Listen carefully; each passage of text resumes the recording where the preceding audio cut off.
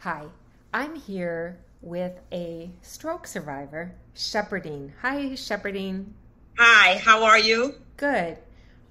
Our members have said that they would like to meet more people with aphasia, so I wanted to introduce them to you. How long have you had aphasia? One and an year, 1.5? 1.5. 1.5 years. Okay. And where do you live, Shepardine? New Haven, Connecticut. Okay. So you and I see each other actually quite a bit. Where do we see each other? We see each other Dance, on Dance Between Words, yep. And chat, Open Chat, which is virtual yeah. connections. uh, And I know you attend some of the other virtual connections. women's. The women's Open Chat. Yeah. So for those people that haven't met with us on Zoom, do you think that meeting other people on Zoom has been helpful for you? I meet ARC all the world in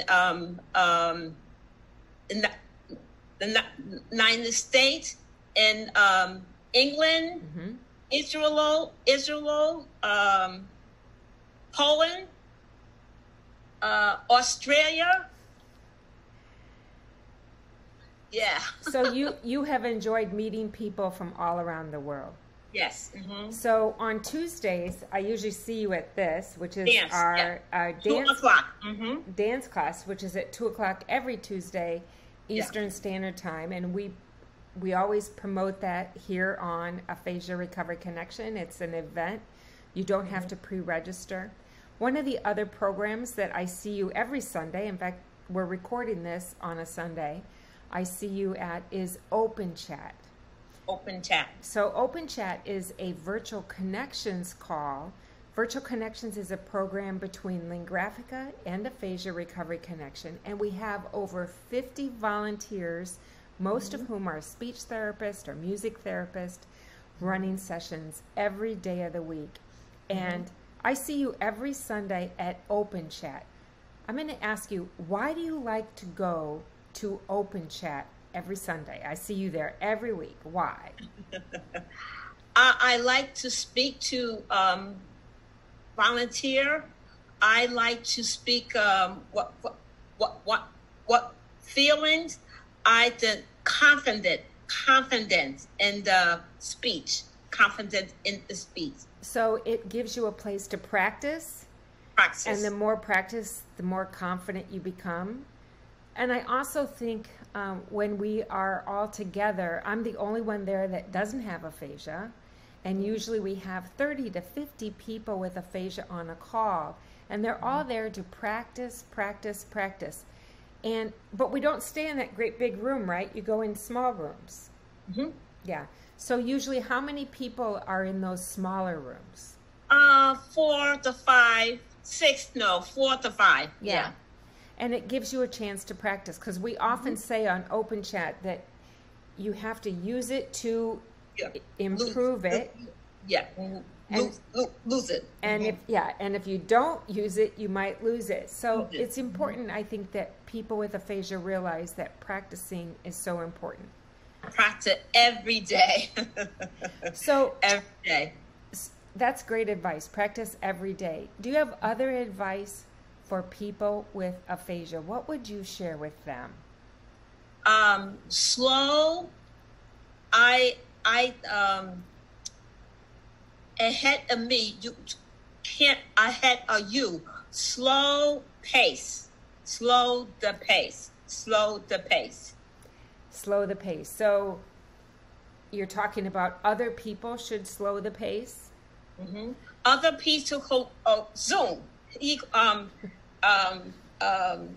He's Zoom too well. Depressed. No, slow. Yeah. I encourage you, slow.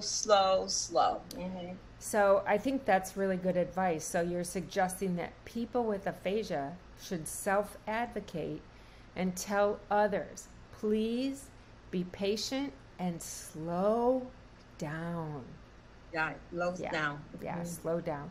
And then also that background noise, I think, is an issue for many. Does background noise bother you, Shepardine? Yes, yeah. My cousin talk. I can list. I quiet. Yeah.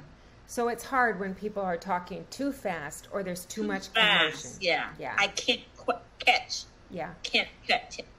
Mm-hmm. So that reminds me of a caregiver wrote to me and said that their loved one came home and they came from a big family and everybody's trying to visit and the loved one is trying to say, no, please don't have so many people. Right. And you would agree with that, right? Right. Not so many people. 25 family. Mm-hmm. It's too much. Right? Picnic. All right. Well, Shepardine, it's been nice chatting with you, and I know our ARC Facebook members will enjoy getting to meet you.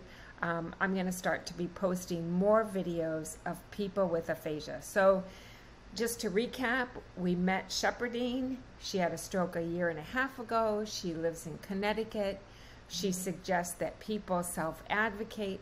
She also encouraged you to come to the Dance Between Words. Yeah, she's there every time. Yeah, you're there every Tuesday. And on Virtual Connections, you're there on our open chat every Sunday. So we encourage you to look at those programs. If you're unsure of those programs, I'll put our website link, and you can go to our website and learn more about those programs that Shepardine is enjoying, and she's meeting people from all around the world. Yeah. So join us. Yeah. All right. Thank you, Shepardine. Thank you.